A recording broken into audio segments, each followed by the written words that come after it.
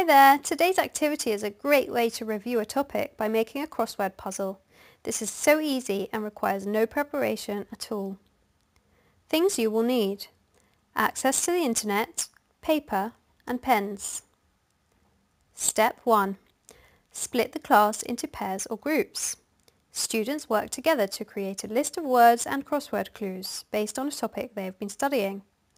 You can assign each group a different topic, or all students can work on the same topic.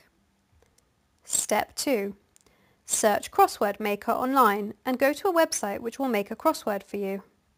Then go around the class asking each student to give you a word and a clue to put into the website to make the crossword. If you don't want to do this in class, you can collect in the crossword clues, choose the best ones yourself, and then use them to make the crossword online. Step 3. Print the crosswords and give them to the students to complete in the next lesson, or a week or two later. We hope you liked this video. Remember, you can like, subscribe and comment below.